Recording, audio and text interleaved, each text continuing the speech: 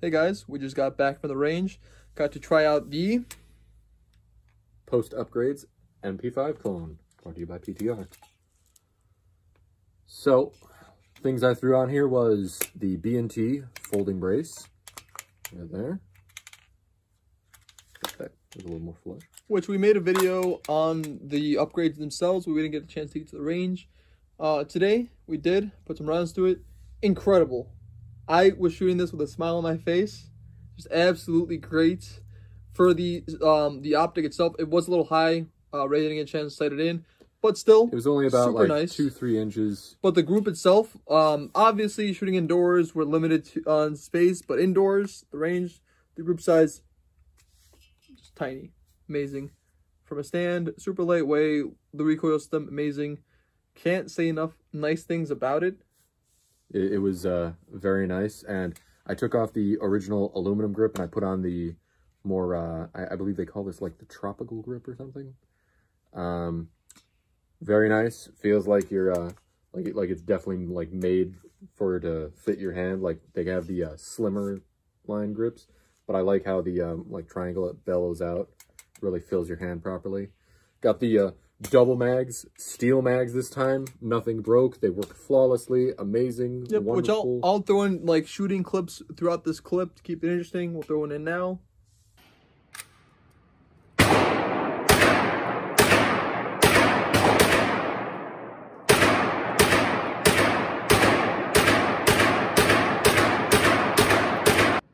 So it's only like 2 inches and 7 inches?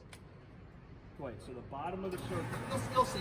Aim for the, like 6, aim at that bottom of the outer green ring. Okay.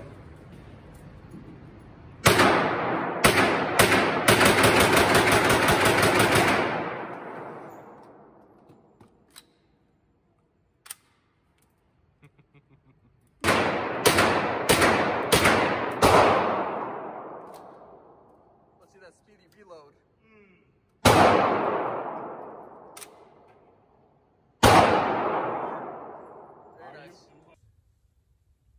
And as you can see, like, it was just great to shoot. It was just a fun, super practical, super effective 9mm personal defense weapon.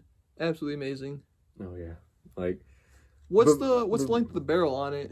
For I think it's like 10 inches or 8.75 yeah. or something like that. But before you have said, oh yeah, this is a good option for home defense, and I was like, I don't know, I kind of think of other guns for that role, but now that I have it set up, now that I've really like shot it, yeah, I definitely, no, it's amazing. I definitely agree with you now. And then I was doing some LARPing around the house, going around corners with it, and just super agile, super light, super easy to go around a corner with, just amazing. I definitely agree. It's a very primo little package. Again, with round count through it, we're not keeping a super accurate count, but we did put like, what, another 100 in it today? I think it was about like 150, 200. Yeah, we just had some loose ammo to shoot. We've been buying more, but then keeping just the stuff we have extra on top, because times are tough for getting ammo. Don't want to, waste all of it. Make sure it cycles low on accuracy, which it did cycle flawlessly. Still no issue. Have you cleaned it since you've picked it up? Yes, I did get all of the original, like, packing, like, oil off of it. That's, like, a little bit more tacky. Yeah. And, obviously, I've been LARPing around my house, just giving it the old every now and again. Because, was the only thing with, that's fun. With cycling with these at an indoor range that you're, like, in a little booth. So these get spat out, and they literally go, yeah. Ting, ting, ting. Yeah, and they hit you in the top of the head, they hit you on the shoulder. Yeah. So then the way it always goes, like, it'll hit the wall and just come back at you. Yeah. That's the only complaint, which is not even a complaint on the pistol itself, because that's just the that wouldn't be happening. Yeah, and that's the constraint of shooting with a wall directly a foot next to you. Which is unfortunate, but I mean, that's just how things are. Overall, need to, like, adjust this a little bit. Come down, like, 1.5 inches, and then that way, at about 25 yards, it'll 4 be, like, clicks down, you're dead on. And, which I don't want it to be dead on at 7 yards. Oh, yeah, I get that. I'm saying shooting it dead on at, like, because we took it at 7, at 10, pull all the way at the back of the range, and... Which we don't really film, like, at longer ranges a lot of the time, because even at the like 7, 10, and 15 yards, you can barely see the paper anyway. And well, it's not even that. We don't it's like, have a habit of showing the targets afterwards, which we're going to try and fix. I'm going to try. It's not even that. It's like at the that. range. I've tried making videos there, being like, "Hey guys, here's my group with my pistol," but it's like, but you can't really talk. There's so much noise going on, and it's like sometimes I'll like if I'm recording for myself, I won't record for Ray. But I can assure you, the groups were amazing with this. Anything that was off was user error, of course. For outdoors, you can take it to 50 and see how it does. It'd be. I'm still certain it would do great at those ranges. From my understanding of mechanics, yep. Whether it's at 7, 10, 20, 50, or 100, it's going to do the exact same size of groups. Mm-hmm. But when you go to longer ranges, like wind and user error become far more. more It just, the bullet spends more time flying through the air, losing velocity slightly. This could lead to a slight drop. There's a slight wind. It'll be slightly this way, and it's all little stuff. And if you're a little bit off at 50, you can be a little bit more off at 100, so your group will open up. But relatively for the cartridge, that's the only limiting factor. The length of barrel it's not up the most optimal for 9mm. I'm not sure exactly what barrel length would be. I mean, I've used it in a 16-inch barrel blowback AR-9, and it does far worse. This was probably like tennis ball sized, around there, maybe a little bit smaller. So oh no, it was better than tennis ball, like at range. Because no, we were not so much being marksman. We were blasting away, having fun at the range. So just dicking around. Yeah, me plinking around, having fun was tennis ball. If I am being super accurate, not even on a bench, I'm just saying just shooting it slowly, taking my time, you would be just stacking the bullets on top of each other.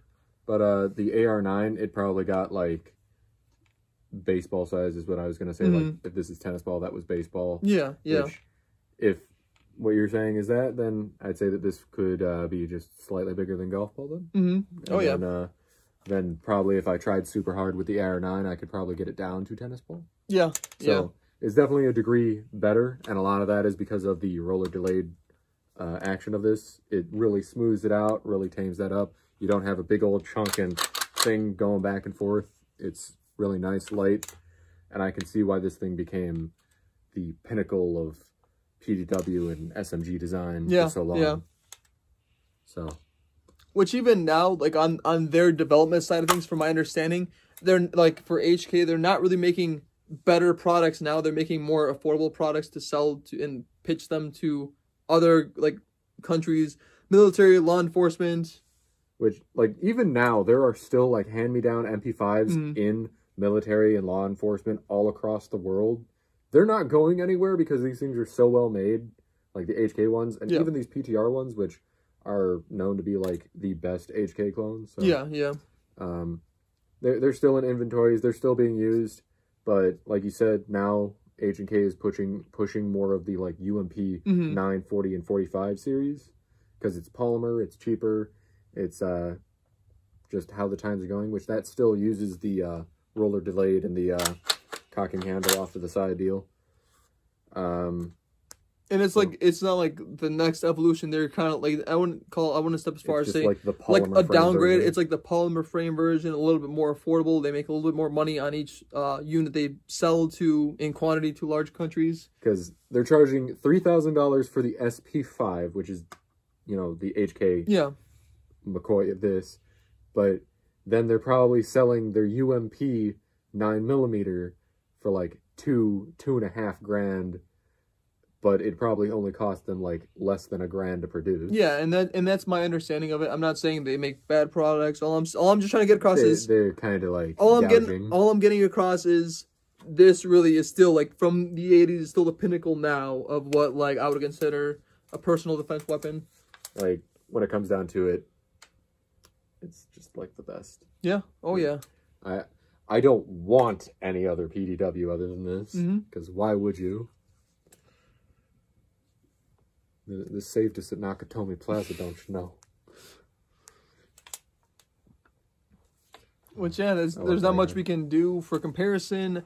I picked up a Mac 10, which is He hasn't gotten his upgrades which for it. I find to upgrades, but it won't compare at all. And then even so, there are a lot of options where like it's like in like the I would probably like the vague term of like SMG category. There are cool options out there, like you can get a P90.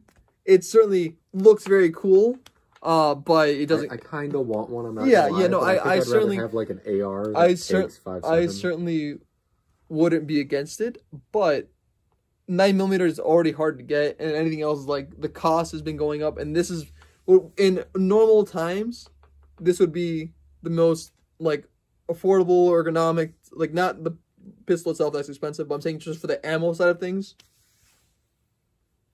Comparing it to just me stocking up on 5.7, it would be like you can get like the Federal Ball 5.7 for not too much, but like any of the better like Guccier ammos, you're gonna pay like the FN brand ammo. I think it's like $5 or $6 more than the Federal, which the Federal you're getting 50, but I think it's literally $25 a box. So that's 45 ACP cost for a 5.7 bullet, and then some if you want slightly better quality. Yeah. And again, with this super good accuracy, all the performance you'd want using just affordable ball ammo. We're not going with like the highest end. Which Federal and cellular pellet. So stepping into a separate category for home defense, what ammo selection would you choose with this? Would you stick with ball ammo? I'd probably go with some Federal HSTs. Okay. They're kind of my go-to because you get 50 of them in a box. Yep.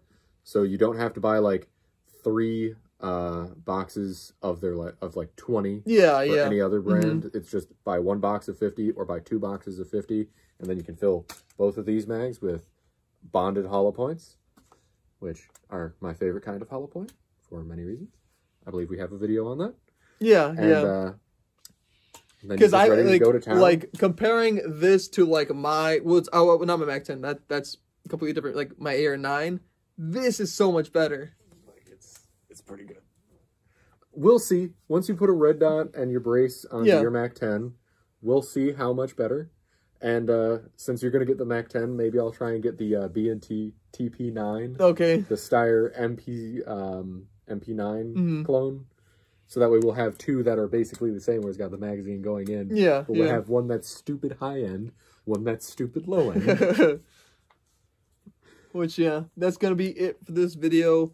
As far as what we have planned with this, not a whole lot as far as what we're going to do at the range that we're going to film outside of taking it to 50, which not everyone's going to be super interested in that. Like, we do want to get into more like testing velocities, testing ballistics, and it's not so much from like a point of authority. It's like we'll do our own tests because there are ammos out there that will do better than others and perform better at longer barrels, and I am interested to see that. And that's where we'll leave this video. Thank you guys for watching. Have a good day.